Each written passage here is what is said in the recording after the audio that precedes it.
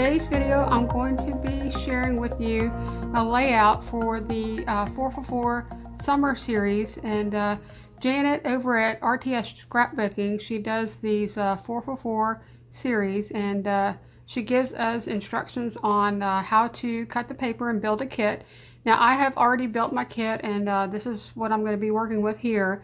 I have a video already where I shared how I built the kit. So if you're interested in checking that out, I'm going to leave a link in the description in this video, and you can just go click on that link and watch that.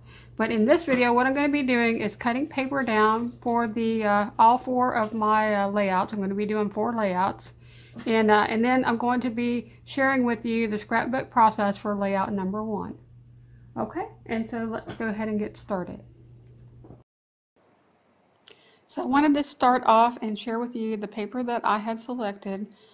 These are the 4 sheets of paper that I pulled in my kit, and I'm just going to go through them pretty quick here because I think I did speed this up by 2, and just wanting to not make this video too long. But those are the 4 sheets of paper that I'm going to be working with, and I have them numbered there. And then this is the instructions. I printed this out from the Facebook group. There's a Facebook group called Love RTS that is run by Deborah Vincent Co. And it's awesome. So if you haven't joined that yet, I would definitely recommend going out there and checking out that Facebook group. And I printed out these instructions, and now I'm going to go through and I'm going to write down each one of these papers so that I don't get confused later.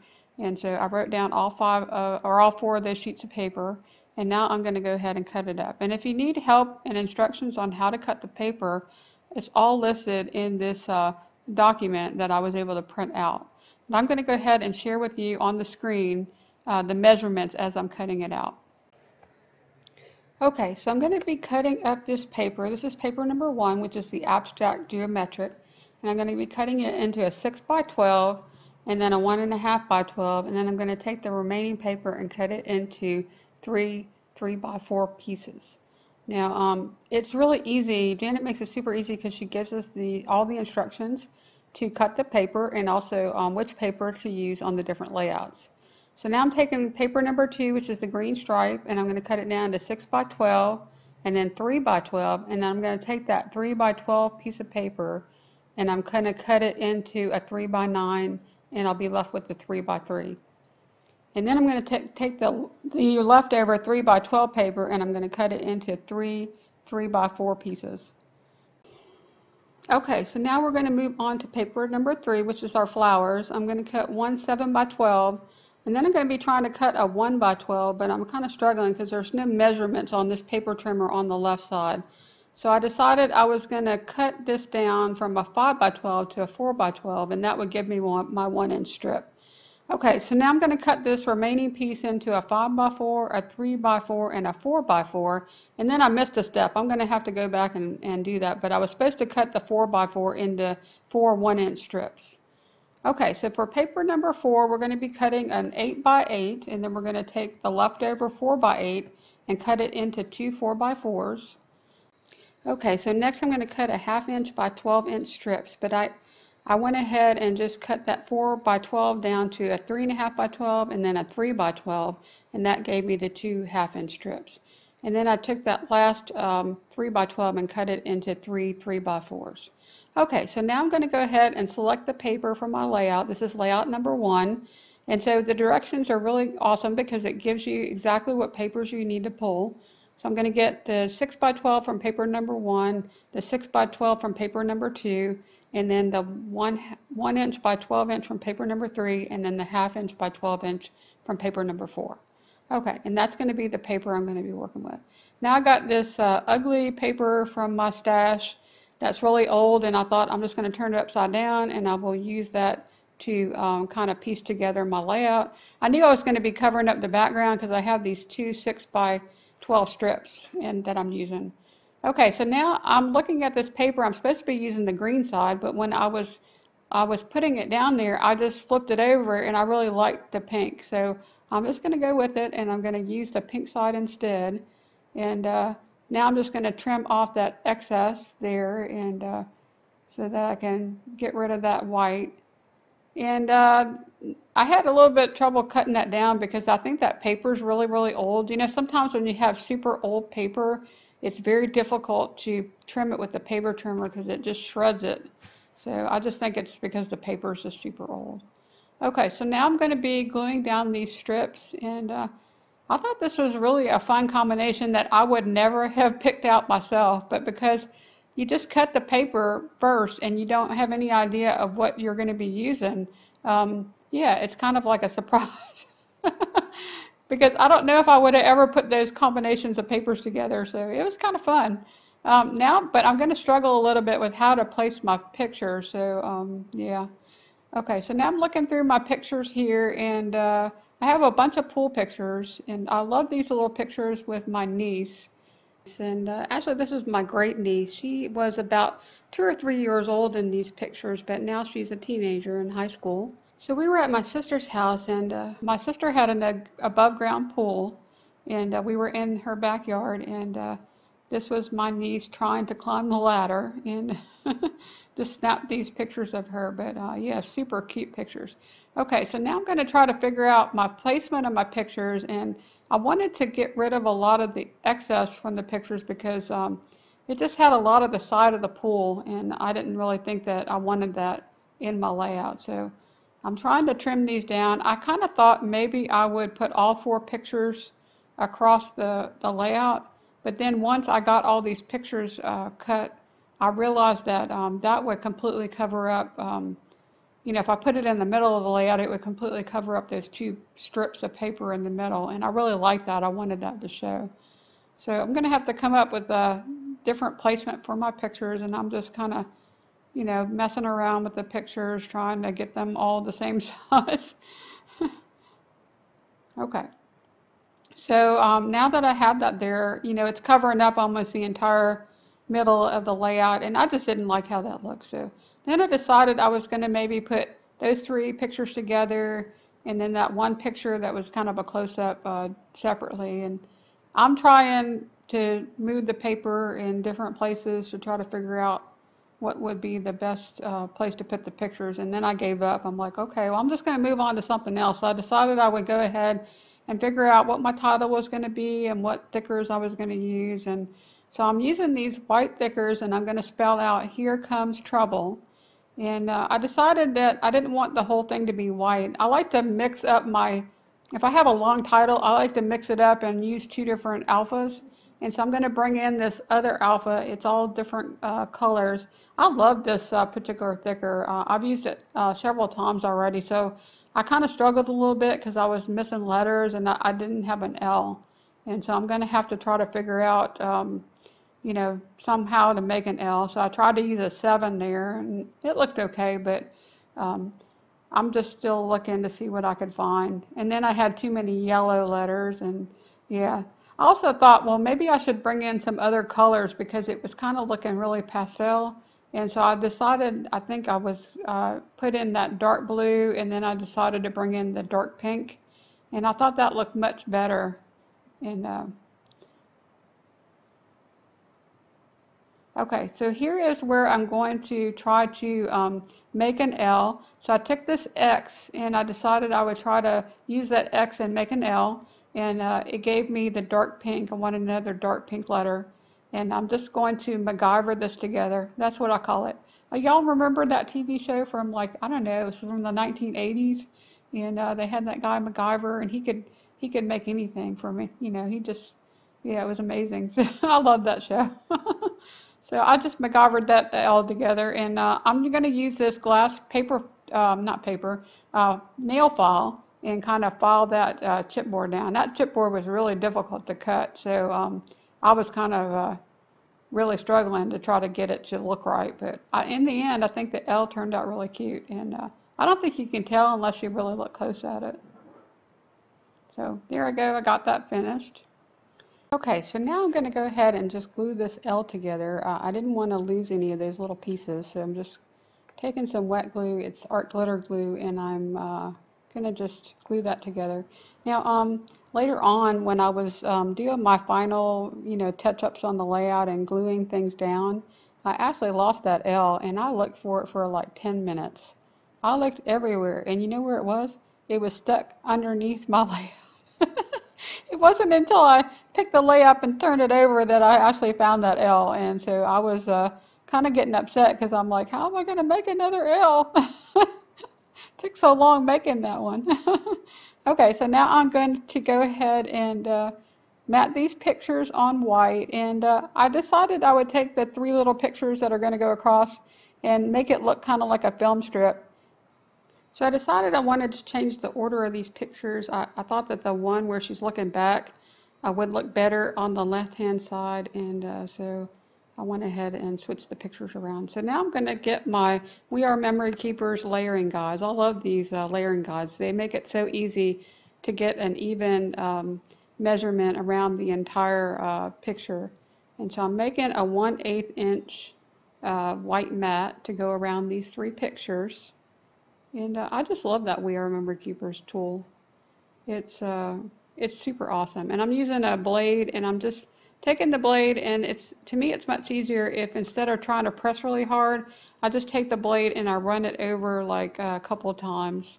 And if you get something that's kind of off, you can even take away little small pieces of paper there. You can see how small I can trim that up. And then my picture was a little crooked, so I'll fix that. Now I'm going to mat this other picture. This other picture is bigger, and I think I decided to trim it down. Yeah, I did. I thought I would trim it down a little bit more, and yeah, so before I go ahead and mat that, I trimmed it down a little bit more. Now I'm going to mat that the same. I'm going to do a 1/8 inch mat all the way around this picture as well. And I just love these little pictures. It's so cute. Yeah, and they grow up so fast. I can't believe she's in her 30s now, and she has a daughter. My great niece is, I think she turned 17 in September. Yeah. So her daughter is 17.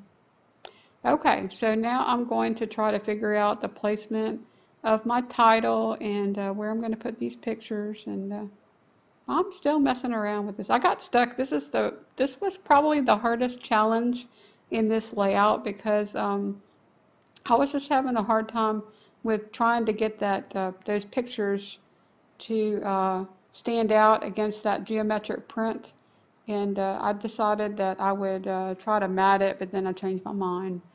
That was my orange paper. That was my 5th optional paper that I could use. Now I pulled some chipboard, and I thought, well, maybe if I see where my clusters are going to go and what embellishments I have, that would help me to figure out where I could place my pictures. So yeah, I just think if you get stuck, just move on to something else. So that's what I did. I found this little bird and then that little circle chipboard that said hot, hot, hot.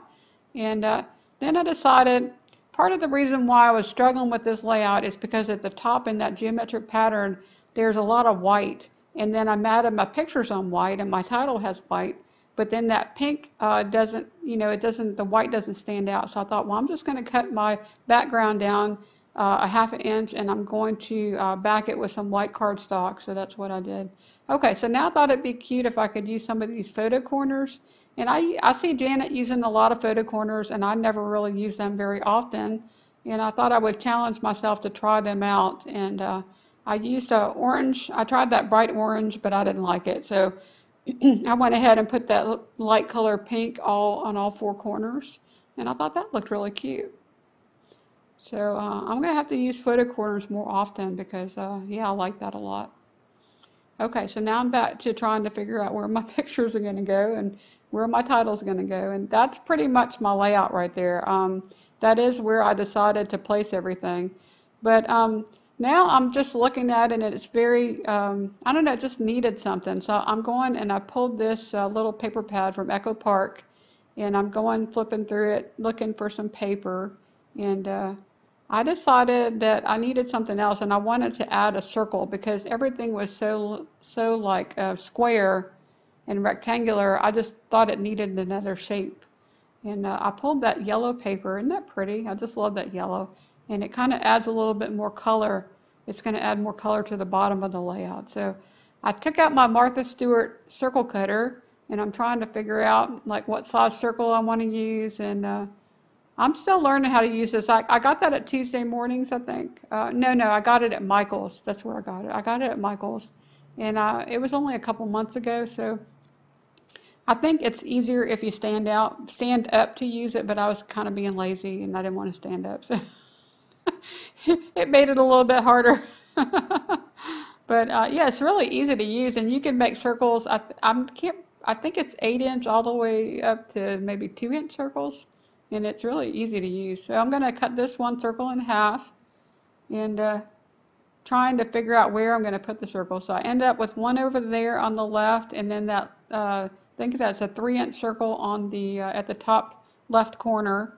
And then I'm going to take that half circle and put it at the bottom. Then I had this idea. I thought, well, this is really cool. I love putting my title around a circle like that. And I thought that'd be cute. So I decided that I was going to put my title at a curve it around the circle there. Okay, so now I'm going to finally start gluing stuff down. I said this is my layout, and this is the way I'm going to have it. So I'm just going to start gluing everything down. And I had this little popsicle that I also pulled off of that chipboard. And that was the chipboard from Sunshine and Happiness. It's a really cute collection. It's an Echo Park collection. Okay, so now I'm going to go ahead and stick down these foam letters. And that was a little bit, the trouble was easy to go around the circle, but because the Here Comes is going around the trouble, it was a little bit more of a challenge to get that one lined up. But yeah, I move it around a couple of different times and try to get it a little bit closer. I thought it looked better if it didn't, if it kind of was smaller than the trouble. So I'm going to move it around a few times. Did y'all ever do this? You just keep moving your letters around? Yeah, I didn't like it like that. I ended up moving it closer. I think it looked much, much better once I kind of squished it together a little bit. Okay, so yeah, I like that. So that looks really cute. Okay, so now I'm going to glue this circle down at the top. And I'm going to glue those pictures down. I love that little bird and the little popsicle. I thought those were really cute. So, okay, trying to remember what I'm doing next. I'm thinking, I guess. I do that. Do you ever notice that you do that? I tap my fingers. I'm like, what am I going to do now? Oh, that's what I was doing. I thought there's this weird kind of space in between the top of the layout and the bottom of the layout, and I thought it looked a little disjointed. So I thought I'm going to try to cut another piece of the circle and stick it right there. So that's what I did. So I just thought that kind of made the layout come together. And I ended up with this design where it's going from the top right corner to the bottom left corner. It's kind of a diagonal design. I was trying to use that particular layout style because I'm taking this class from Nicole Jones 911. And the layout, one of the prompts was to create a diagonal layout, which I don't usually do that. And so this layout ended up being that way because I had just watched the video from Nicole Jones 911 Scrap-a-thon 4 class. And I thought, well, I should do that kind of a layout. I don't usually do a diagonal layout, but I thought it was a kind of a cute idea.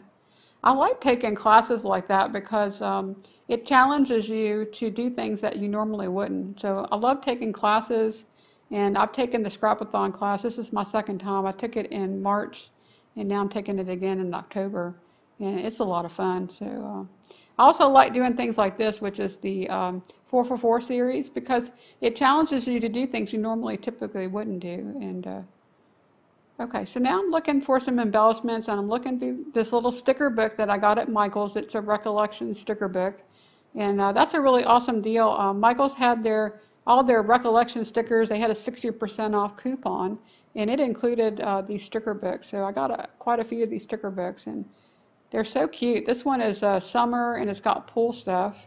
And so I pulled out some different sayings. I'm trying different things. I also pulled out some puffy stickers, which it was from the panda, trying to remember the name of that collection. It's got little panda bears. But I ended up not using that little bug at the bottom or that flower. It just didn't look right. It didn't match the colors in my layout, even though it was really cute. And even those little flip-flops, they didn't end up making it on the layout. I actually did use flip-flops, but I found a different set of flip-flops off of another piece of chipboard. Okay, so now I'm just going through and flipping through this other little recollection sticker book. This one's more of a tropical stickers, but some of the stickers are really cute in there too. Okay, so I'm going to bring in some puffy stickers from October Afternoon. This is from the summertime collections, and they're called Pillow Puffs, which I thought was a funny name. And I pulled in that little one there that says "Love This." It's like a little speech bubble. And then I also put Sun Kiss, which is that orange sticker over there on the right side. But I ended up actually not using any of those, which is pretty funny. The Sun Kissed, it stayed there for a really long time, and then it fell off my layout when I was gluing everything down, and I forgot that I had even had it there. So after I looked back at the pictures, I liked it without that sun kiss, so I just left it off. And I'm just going back to different sticker sheets, trying to find something. I was looking for something to fill that circle at the bottom, and then the little half circle below those pictures. Nothing that was matching the colors in my layout was working. I needed a particular size of embellishment and a sticker or something to fit there. So I went and I was looking at this collection. I think it's called Poolside, and I believe it's a crepe paper chipboard. It's a 12 by 12 chipboard. And I found that little beach ball, and I decided that's what I was going to put. But I ended up going back and getting that little chipboard that said hot, hot, hot, and putting that instead of the Love This. I like the Love This, but it was a much darker orange and it was shiny, so it was kind of just bugging me. And that's where I changed out the flip-flops. I got those flip-flops from this 12 by 12 chipboard as well.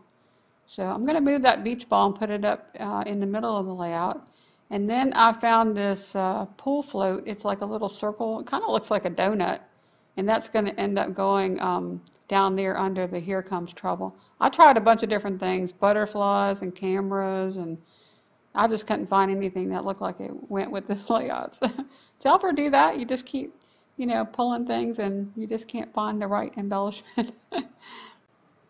So I decided to bring in some enamel dots, and I have this acrylic drawer set that has my enamel dots by color, and I picked out this really pretty pink that looked like it went with the thickers, that trouble, the word trouble, and then also an orange, aqua, and a lime green.